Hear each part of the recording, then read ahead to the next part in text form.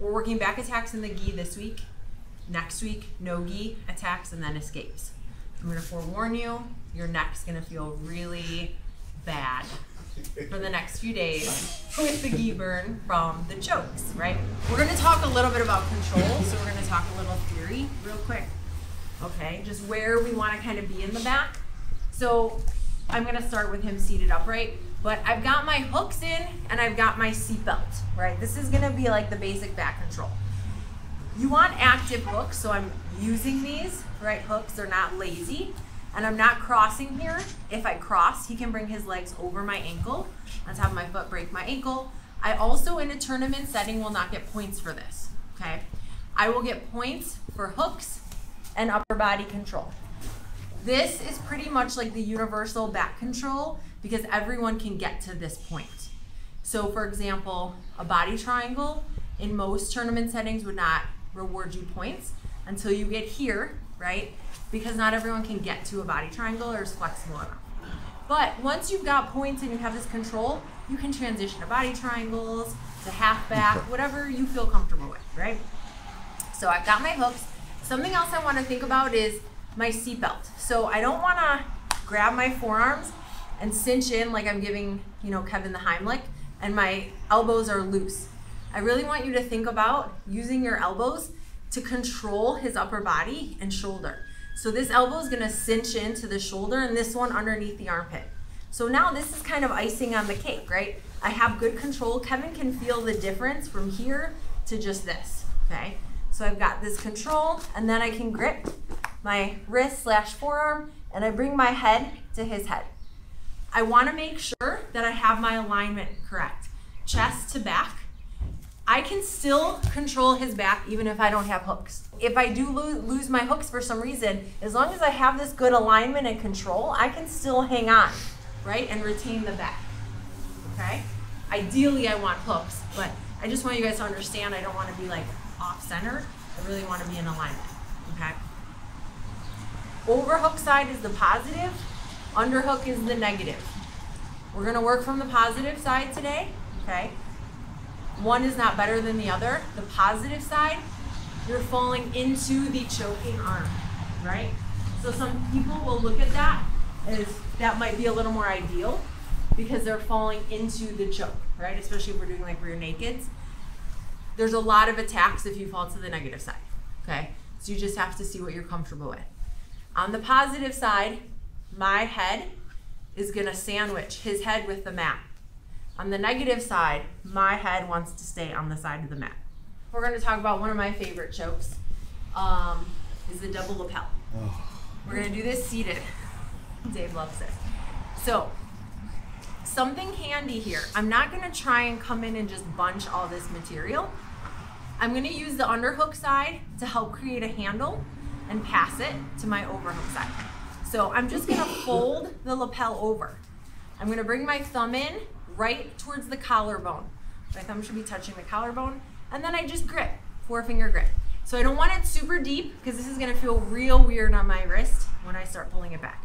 And too shallow or too loose is not enough, right? So I find the collarbone, here I am. The second grip is gonna come on the opposite lapel, anywhere. It could get low, I don't need to get high, right? Just low, but I'm pulling this down and taut because that's gonna help on the one side of the carotid, apply the pressure, right, for the choke.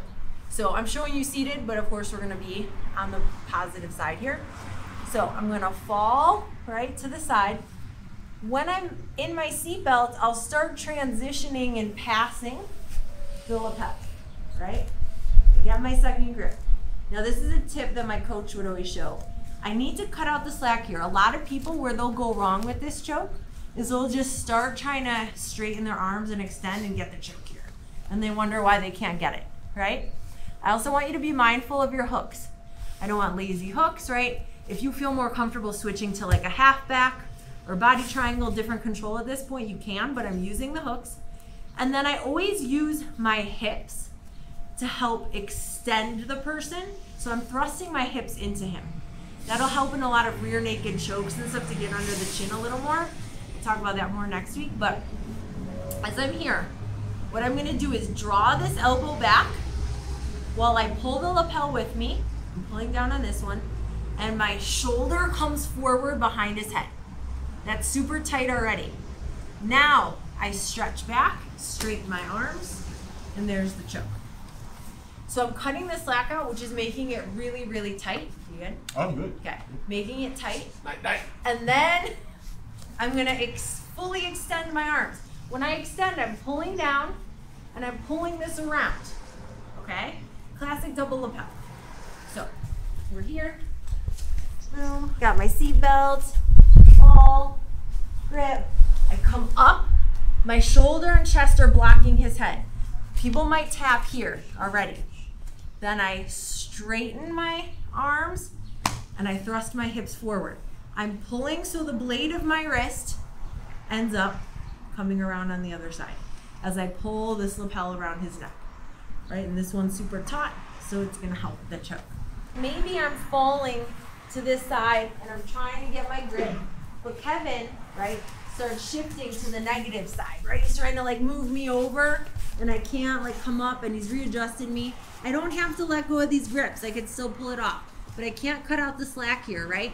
So what I'm gonna do is put a foot in the hip, bring this shin or calf across his hips, and then you could just come out and pull here, but I like to come over the shoulder and then pull. So I'm controlling his arm and shoulder and upper body, so I can kind of turn him a little bit to help assist me in the choke. It gives me a little bit of a better angle. Okay, so we're here.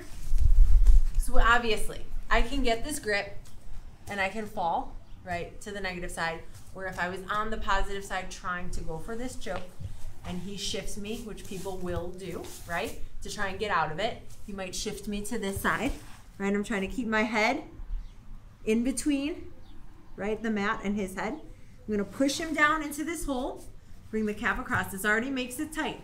I like to come over. I bring my heel right on the inside of his elbow, and then I'm gonna pull down, and pull back towards me. We're gonna talk about our bow and arrow series. Yay. We're gonna talk about, I named these all. We're gonna talk about the baby bow, the traditional bow, and the mean bow. The mean bow is Jay's. So we're here, same thing. I'm always trying to feed this as soon as I can. Do yourself a favor and flip it over so you get the handle. This is funky, okay? Good grip. You wanna start out good. So I start falling to this side, right? I want to maybe go for this double lapel, trying to go to the positive side. He starts escaping, right? If he starts to escape, no problem. I'm gonna come up, right? I pull the elbow back, draw it back, just like I would in that double lapel, but remember this guard retention drill, right? Or I keep calling it guard retention, the back retention drill. Heel to the hip. I'm in triple attack position. Okay, my shin is folded in. I'm gonna loosen up on this for Kevin for a second here. But something that's really important here is that my elbow gets shelved on my hip, on my thigh. If I'm too loose, he's gonna just pop his head out, right? So I need to keep it tight. So I pull it back. Now, I cinch in so he can't shift out onto his back. I'm controlling his hip. I can then let go of this grip. Baby bow. I'm grabbing his knee, the gi pants here. We're in the gi, I can grab the pants.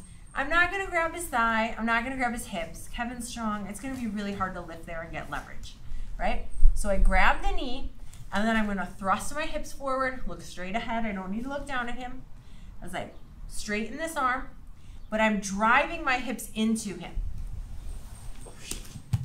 Just like that. I'm kind of scared. So, that was baby bow. We'll go through them all in this sequence, but that was hilarious. So we're here. I fall, right? I'm trying to do the double lapel. He starts escaping. Oh boy, I better get after that, right? I gotta transition to a better position. Heel in, next to the hip. Come in, grab the knee. Just like that. Baby bow, okay? We'll give Kevin a second to breathe. It's gonna be on YouTube.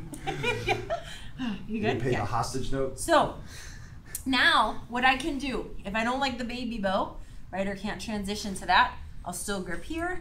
I'm gonna fold this back leg in, just like when we were doing the back retention drill, right? If I'm here, I'm gonna sit back on my leg and it's gonna feel really funky, right? I need to clear the space so that I can sit to my butt. Right? Make sense? So now, I pull him with me, bring my leg out. We're doing the traditional. I bring my leg over his shoulder. I can either use my hamstring really heavy and just push my leg flat away from me towards the wall, or I can cross my ankles here. But I'm controlling his shoulder, he can't move here. Okay, so this is a little more controlled. Now, I'm pulling him back just like the bow. I'm the arrow, right? Just like that. Okay, so my hamstring, my hips shifting forward, but I'm arching him. Okay, so I'm pulling him towards me this way, right? Pulling him this way and driving the leg, okay? If we want to see the mean bow, okay, I'm going to take my shin. I'm going to step, just like Ling. I'm going to step up my shin behind his neck. So my shin is going to push his head even tighter into the choke, right? So I'm here, I've got this grip. I come up, step my foot up, sit, see my shins behind his neck. Okay, so I have that leverage there. So we have baby, traditional, and then knee. Okay? We're here, come in, boom, he starts escaping. I come up, I draw the elbow back. This puts pressure on his head so he can't fully escape. I use my chest, remember, behind his back. Come in, cinch in. Knee, boom. Right? Then I can sit back, cross, traditional. Should have done the other one first. Here, mean one, shin, just like that. Okay? So we're making their body in that nice arched bow position. Okay? And you are the arrows. We already through. Give it a try. 1, 2, 3.